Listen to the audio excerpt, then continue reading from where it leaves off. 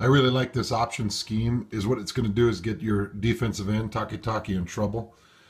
Anytime you're taught as a defensive end to mirror those pulling guards and tackles. So when they vacate, typically if you follow them when they vacate, it's going to lead you to the play. But the way this is designed is you're going to turn Moss into a blocker, and you're going to kind of do the fake option give here. He's going to act like he's going to put it in Moss's chest, but Moss didn't act like he was looking to receive it at all. He's looking downfield to block. You see that Taki took the jab step with the pulling guard and tackle, so he's out of position. Now Moss is going to lead up on Handsome Tanielu and get a really nice block right there. Puts his helmet down in the chest. Really nice block on a huge defensive tackle. And then Huntley does a really good job of catching the edge. Here's the problem.